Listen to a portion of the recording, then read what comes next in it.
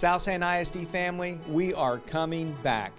We are now in phase 1 of our return to the classroom plan, and we are so excited to see some familiar faces. Now, as we enter this new territory, we will first welcome back those students who are considered academically fragile.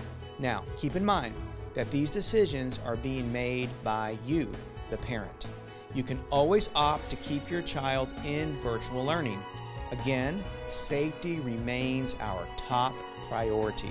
Parents, we want you to make a clear and confident decision based on all the safety protocols in the Phase 1 plan.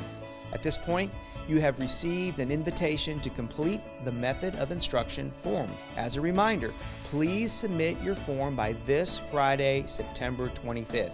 Again, please submit this form by this Friday, September 25th. Next week, principals will notify those that qualify for the Phase 1 return. Now, as you make your decision, please know we are here to help you. We are partners and we are family. In closing, please get those forms completed as soon as possible so we can take care of business.